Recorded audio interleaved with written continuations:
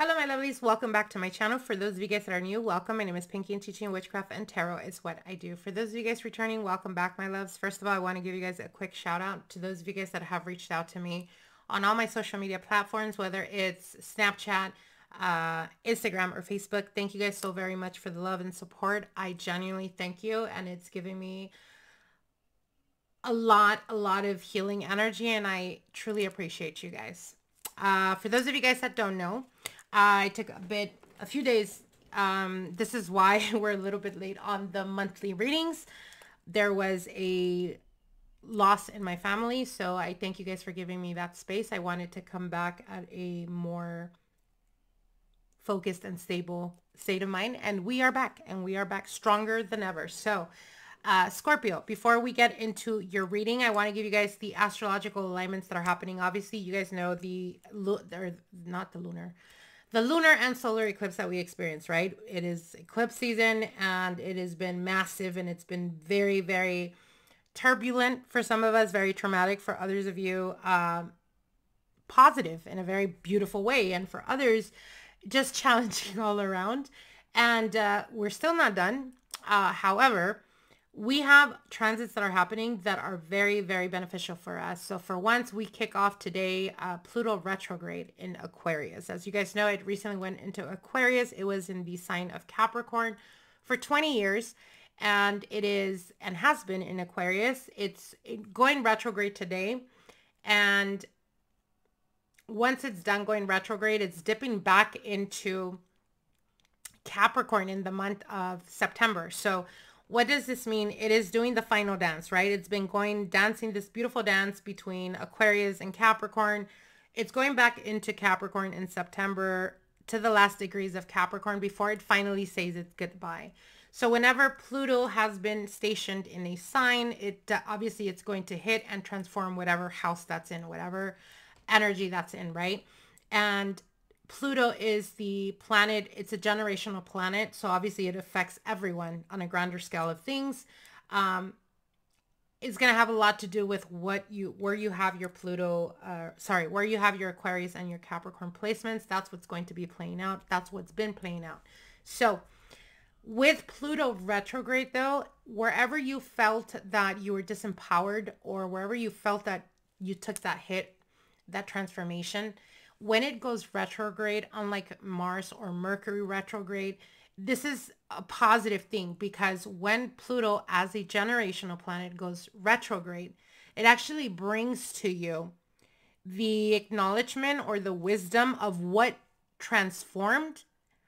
And it's almost like a stepping into your power again. It is giving your power back. Like before it's getting ready to leave that sign completely, it's giving your power back. It's like, you know what, Scorpio, this is your power. Hone it, because you're no longer who you were. You're the higher version of yourself. And now it's like, I'm giving you all this power. I'm giving you all this potential. What are you going to do with it? So that's what's happening. Okay. So depending on where, like I said, depending on where you have your Capricorn and Aquarius placement, that's what's playing out. Obviously, we've been seeing this, right?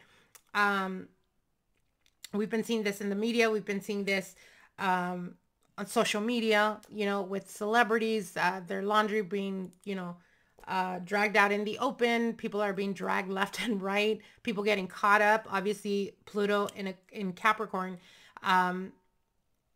it gives to you power. But sometimes if you abuse that power, and by abusing, you're abusing the collective, or you're abusing people to gain that power, you're going to pay for that, because at some point it's going to collect.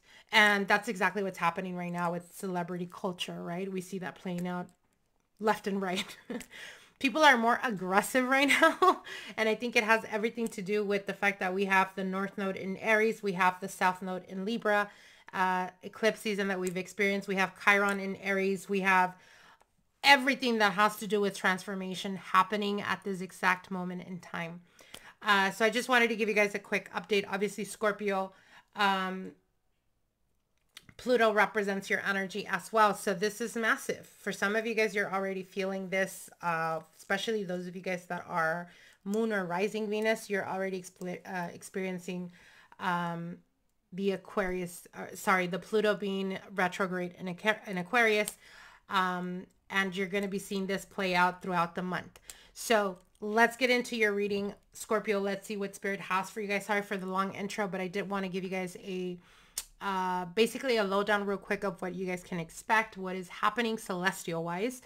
We also have Venus that recently entered Taurus. Very beautiful, beautiful placement. It is in its ruling sign. What does this mean? Blessings, opportunities, depending on where you have Taurus placement in your chart. That's where you can expect blessings. That's where you can experience abundance, opportunity, sensuality, romance, all that beautiful, beautiful creative type of energy. So, and then we also are going to be experiencing Gemini and Jupiter transit happening later in the year. So a lot of momentum happening here. I would say 2024 is definitely, very massive. And I feel like the changes that are happening this year are going to be unfolding for us for the next coming years. Definitely. So let's get into it, Scorpio. I call upon all my wise and loving spirit guides, spirits of light and love, my divination spirits. Please step forward. Allow me to see, hear, sense, feel, and receive the messages loud and clearly. Give us clear insight what Scorpio can expect for the month of May 2024. Scorpio, Sun, Moon, Rising, Venus. Scorpio, what I'm hearing is for some of you guys, there is, or you have been experiencing a lot of changes in the workplace. And I feel like that's still going to be happening throughout the month of May. For some of you guys, it could feel, or especially those of you guys that are dealing with it right now, I feel like you guys are still trying to settle is what I'm hearing. So for some of you guys, you may feel like there's an inconvenience happening at work, or it's taking a little more effort for you to push yourself when it comes to your career and your finances. However, what they're telling me is that this is something that is necessary, and though you may find it as an inconvenience, it is for your ultimate success. So my advice for you guys is, if you are experiencing this already, or if you feel like throughout the month you start to experience it, try the best you can not to nag about it. Fully embrace it, because I feel like it has a lot to do with the attitude that you approach it is going to be the ultimate result of your success. So that's something that's definitely coming through. Okay, here we go. Scorpio, Sun, Moon, Rising, Venus. What is unfolding for Scorpio, Sun, Moon, Rising, Venus for the month of May 2024? Spirits, please come through. Allow me to see, hear, sense, feel, and receive the messages. All right, here we go. Scorpio. First card is the Queen of Pentacles, the Hermit, the Two of Swords, the Eight of Pentacles, the High Priestess, and the Two of Wands. Okay, so it's very important to cut the noise out, Scorpio. So if anything, for the month of May, it's going to be very important to be true and authentic to yourself, okay? I don't mean your ego, okay? There's a difference. So for some of you guys, you've been spitting, or for others of you, you've been spatting with people, maybe bumping a little bit of heads. Try the best you can to keep your ego in check, okay? Why do I say this? Because obviously Pluto rules you.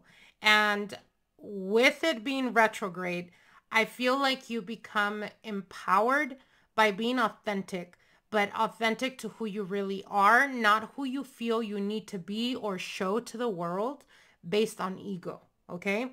So this could be like having, like I said, spats with people or bumping heads with people and feeling like you have to, like you're taking things very aggressively. And it's because of that, those changes that are happening. Besides the fact that we have North Node in Aries, we have Mars in Aries as well right now. So aggressive energy. So it's going to be very important to keep your intuition in check and not confuse it with your ego. Okay. Why do I say this? Because you have the Queen of Pentacles here, and the Queen of Pentacles is having the need to be grounded. Having the need to be grounded so that you can intuitively and spiritually receive the messages that are coming through, and not block yourself from blessings because you're being stubborn or because you're being prideful. Okay. So again, I feel like there, and especially because we just experienced the solar eclipse in Aries. We had a lot of planets in Aries. So it put us in a position of being very aggressive, or feeling like if we feel a bit defensive, we take it like to a whole different level. And I feel like in you doing this, instead of like being able to see the bigger picture, you're taking things too personal. So it's important for you to realize, when is it that your intuition is telling you, Scorpio, you're being true to yourself and you have every single right to stand your ground on this, or to differentiate, this is my ego, this is my shadow side, and it's trying to take over instead of me being able to see the bigger picture. Let me take a step back and like fully analyze, okay? And in doing this, I feel like it's going to be more beneficial for you. This could be the reason why they were giving me the message before even pulling out the cards, that it's going to be very important wherever you feel like you're being pushed to step it up a bit, or perhaps put a little more effort than you usually would. You're seeing it as an inconvenience, but what Spirit is telling you is, do not nag about it.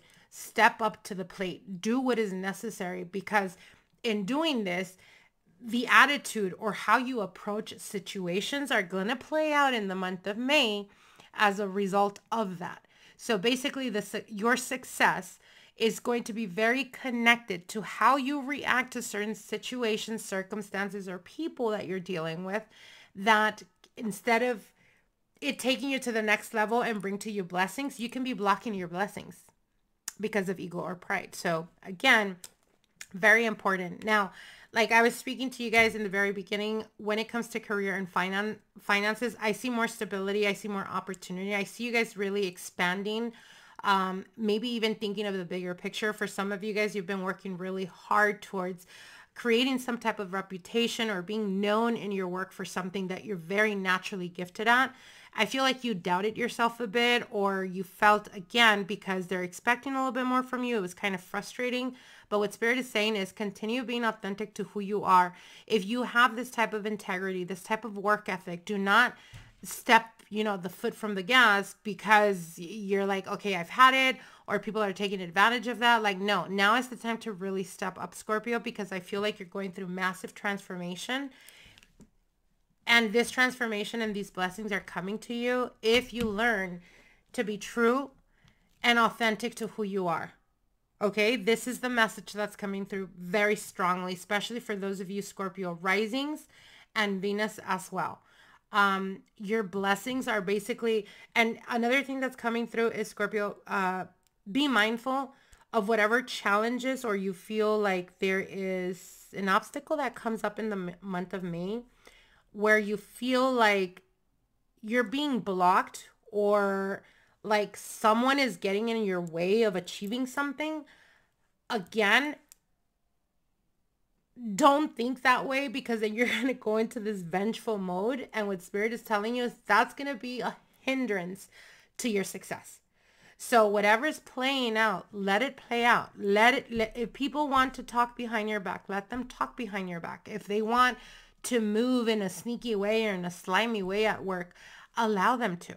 Because by you allowing that, you're not fighting against it. You're just letting it unfold. And by letting it unfold, Spirit is going to remove or chin check those people and bring to you the blessings that you're worthy of receiving, because it is for you. Okay? Very important, Scorpio.